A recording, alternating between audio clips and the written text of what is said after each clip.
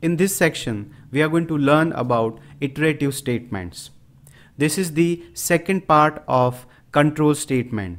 In previous sections, we have already gone through conditional statements. Now we are going to learn various loops we have in JavaScript. JavaScript has three types of loops: do-while loop, and for loop.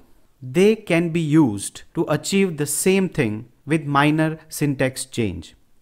Let's directly start working on do-while loop, and then we will understand the syntax for each type of loop.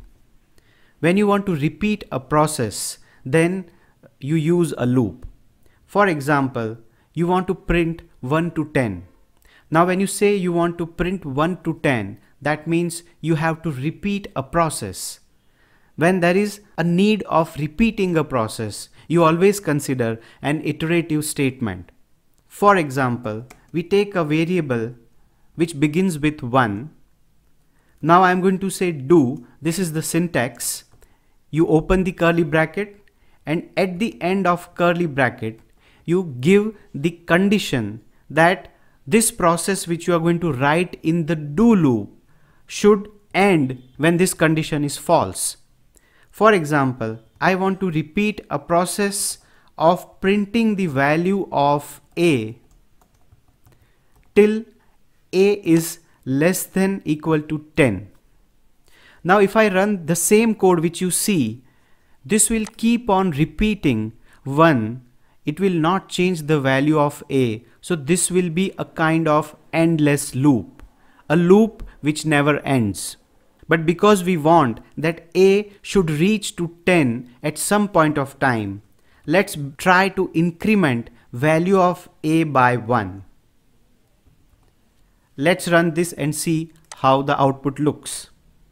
As you can see, the output is starting from 1 to 10. So this process is repeated. This process of printing a value is repeated 10 times. If I join a value here, let's say 10 times, I just want to say hello. Then the output will be, along with the number, hello will be printed 10 times. If the same loop I use with the while syntax, then it goes something like this. While a less than equal to 10.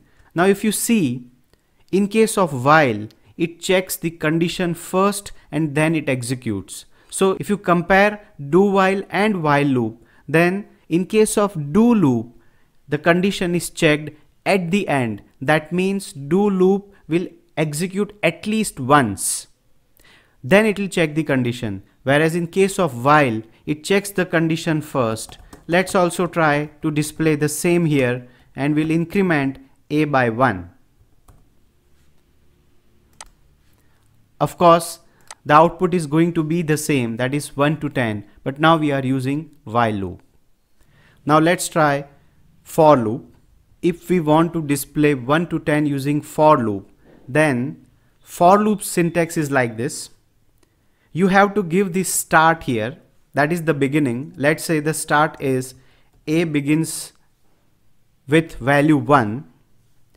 When do you want the end here? That is when a is less than equal to 10, that is condition. And then you give the increment or decrement.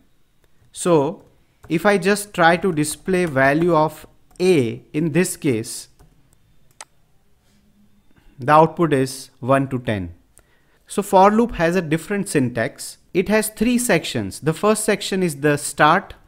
The second section is end or condition. And the third section is increment or decrement.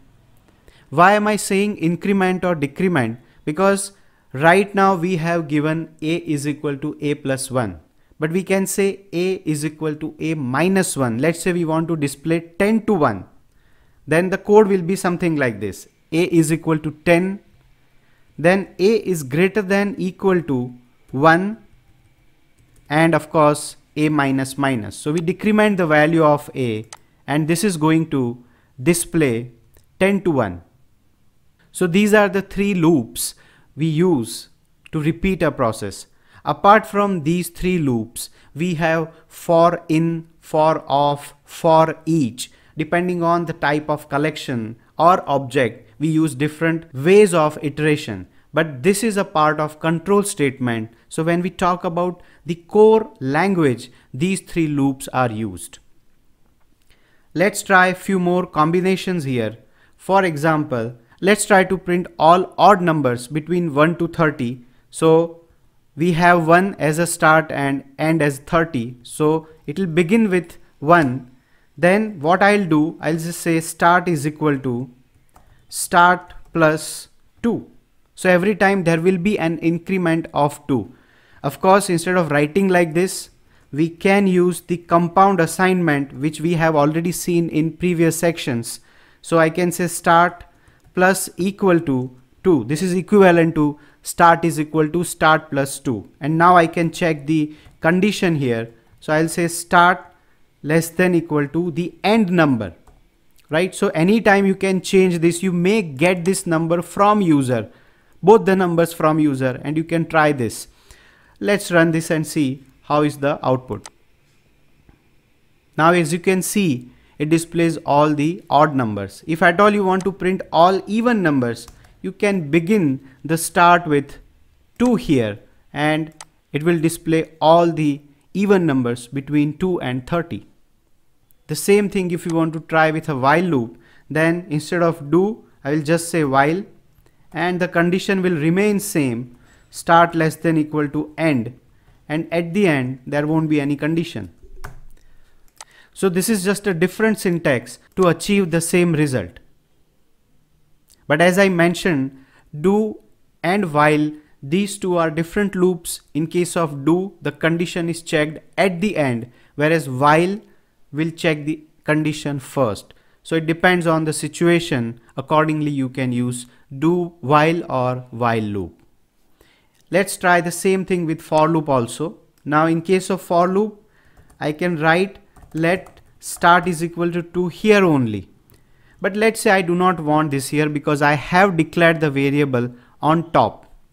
So when you do not have any value as a start in the for loop, you keep the semicolon. That means this section you keep empty. Now let's put the end condition. So I'll say start less than equal to end and start plus equal to 2. And here in the for loop, we are going to display the value of start.